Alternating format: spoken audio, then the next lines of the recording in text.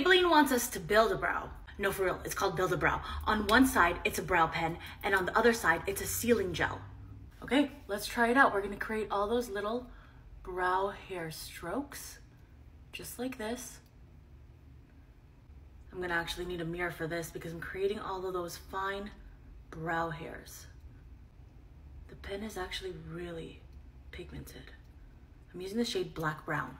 This before and after though, that's pretty good. And then we're supposed to turn it around and use the sealing gel. Apparently this is supposed to be smudge resistant. What is this? What does it say? Smudge resistant, fade resistant, and up to 24-hour wear. I don't need my brows to last 24 hours, but I will say this tip is so precise that you can really create those fine hairs, and the tint is just right. I really, really, really like this. And my brows definitely look a lot fuller. What do you think? Are you ready to build a brow? Let me know.